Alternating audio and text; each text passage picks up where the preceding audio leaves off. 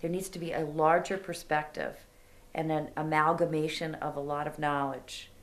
And a database has been started for MS, but this database needs to be started for all autoimmune illness. One of the things is education. Knowledge is a special tool to learn how to cope with this. Because if you don't have the knowledge, you won't know what to do, what's going to happen to you in the long run. Also, I have my friends and my family that's been very supportive to me, and they're always there. And also, I go to a support group. I talk to people who can relate to what I'm talking to, and I started a message board online. I made so many wonderful friends that way.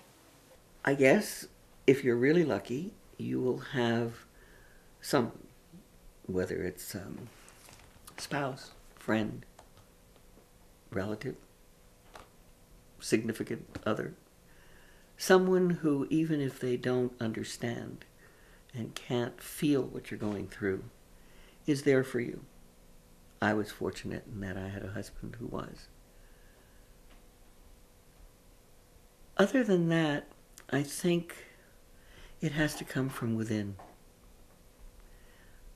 Because if you yourself can't come to some sort of closure, I don't think that you can expect that others are going to be able to sustain the kind of support that you are looking for, maybe that you deserve. I found that when I was interviewing women for this documentary, that was sort of like I was building my own network of support, because even though maybe they've had a specific diagnosis and it took them all much longer to get there than it should have, they had some of the same experiences as I did. Family.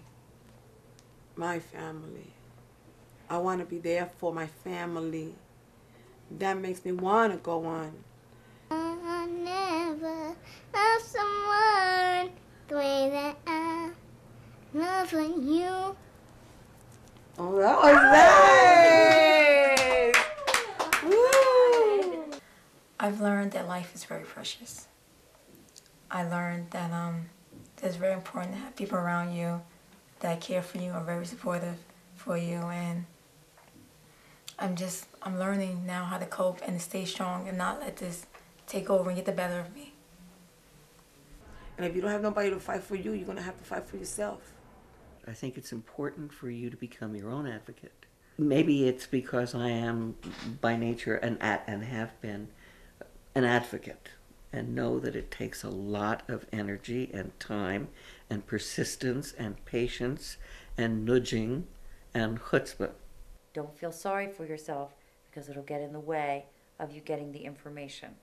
Keep moving and maintain your enthusiasm for life, because this will squelch that if you don't make an extra effort. And I just pray, and prayer is good. So you can see God is good, you know. So that's what I do every day. Don't allow yourself to feel victimized by this. Don't allow yourself to lay down and cry or whimper over it. I think that you have to, at some point or another, say, what is it that I can do? And forget what it is that you can no longer do. The most important thing is that doctors need to talk to each other. That is the most important thing. And there has to be more in the way of going after government to be held more responsible for this. We have a lot of policies about how to deal with people who need wheelchair access at their jobs or to get onto transportation, and these are great things, but we don't really have policies that help people who just chronically don't feel well.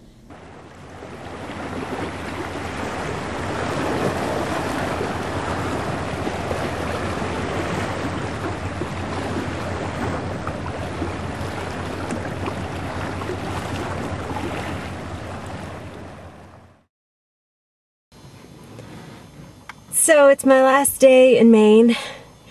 I've been doing a little bit of sightseeing. I'm last night at a little after 1 o'clock in the morning, so I guess it's more like this morning, I edited the last major sequence, or last rough cut of a major sequence.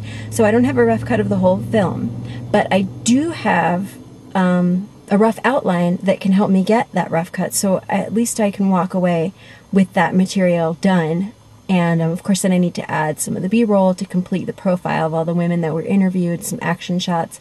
I'd like to do some more with music because, you know, music is a big part of me. It's something that I love, and I think it would add a lot to the film. But I'm just really excited that I finally have enough to feel like I've really moved this forward. I am closer to the end, and so it may be that this project does go into its 11th year, but I think I can confidently say that it will not go another 10. And also, as I was walking around Maine and I was, you know, talking to people, and I told them I was here working on a film, and they asked what it was about, and I told them. And I've got to tell you, so many people stopped me and said, you know, I have an autoimmune condition that they can't treat, or that they can't conclusively diagnose, or that they can't control, or that it took forever to diagnose. Or I have a sister who's struggling with an autoimmune condition, and she has some skin issues, and it's changed the way she feels about herself. It's changed her ability to have a job. So I just feel really energized that this project needs to get out there. People are waiting for it, and I have it. So I really hope that the women aren't disappointed that the project, you know, has changed direction a little bit, and that it's taken so much longer to get to the end, you know, than I thought it would. I hope that they're up there feeling good about it, and that they're resting in peace, the ones who have passed away. And maybe now I can actually live in peace.